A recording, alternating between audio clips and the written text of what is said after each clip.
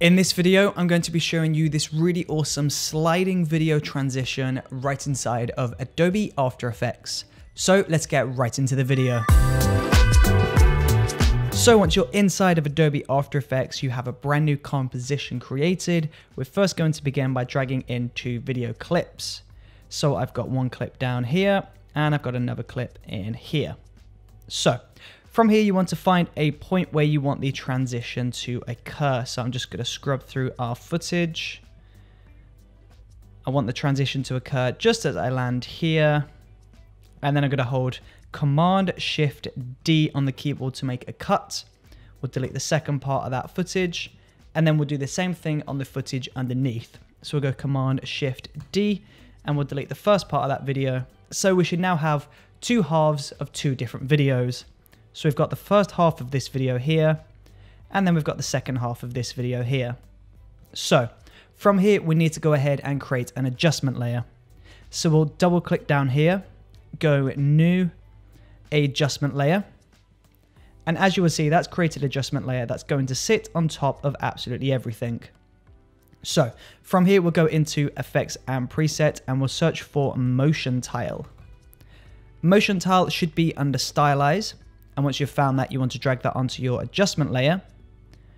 We'll go to the point where those 2 clips meet, and then we'll take it back maybe half a second, and we'll create a brand new keyframe on Tile Center by pressing the stopwatch icon.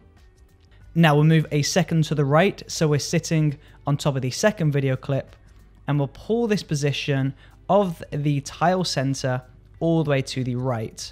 So as you can see, I'm going to pull this all the way up. I'm going to set this to 9,000, and then you want to line this edge of the frame up to the edge of the frame just here. So I'm just going to move this carefully over to the left, and when it perfectly meets the edge of the frame, we just want to leave it there.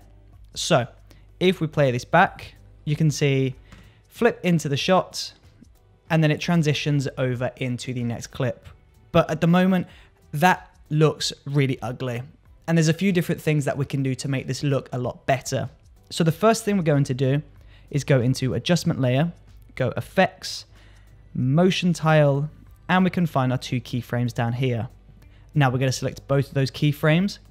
We'll hover over one of the keyframes, we'll right click, select Keyframe Assistant, and go up to Easy Ease. So as we're going into the animation, it slowly accelerates and then slowly eases back into that second frame. So rather than harshly moving on the first keyframe and stopping at the next keyframe, it's going to feel a bit more natural by easing in and easing out, just as the title implies. Now, next up, we need motion blur. Motion blur is going to really help to hide the cut, and it's really going to help to add that special sauce to the effect. So we're going to select everything in the composition. We'll select the motion blur button. Make sure this motion blur button is blue. If it's gray, make sure to press it to turn it blue.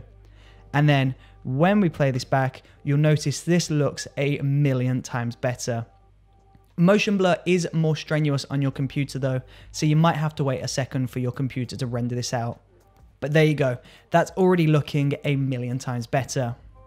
Now, I kind of want this movement to feel extremely fast and extremely aggressive, to the point that the video kind of tilts over to the side. So as the video rushes off to one side, the top of the video is going to trail behind to kind of act as a rolling shutter. So in order to do this, we first need to go into Motion Tile, and we need to change the output width to 300. Now we'll go into Effects and Presets, and we'll search for Transform. Transform should be under Distort, and once you've found that, you want to drop that onto the adjustment layer. So we'll drop that onto the adjustment layer, and we'll scroll through to the very middle of the video. So the point where the first video ends and the point where the second video starts. Whilst we're here, we'll pull the skew down to, let's go for -20. We'll create a brand new keyframe on skew. We'll go to the very first keyframe that we made on the motion tile, and we'll pull the skew back to 0. Then we'll go to the last keyframe that we made on motion tile, and again, we'll set the skew to 0. So at the moment, we've got this happening, which looks really bizarre. So from here, we're just going to go ahead and we're going to adjust the skew axis. So at the moment, the skew axis is set to 0. And because it's set to 0, this is happening. We're getting this black video appearing in the top left and the bottom right corners of the video, which doesn't look great. So we'll go to the very middle keyframe on the skew. That's around here. We'll go to the skew axis and we'll pull this down to a point where the video straightens up and perfectly sits in the video. And once you've found that point, you just want to scrub through your video, making sure that looks correct. Make sure you can't see any black video appearing at any point outside where it's not supposed to. And once you're happy with the look of that, we'll just play that back. And there you go. That is the sliding video transition now complete. Thank you for watching this video, and I will see you on the next video. See you there.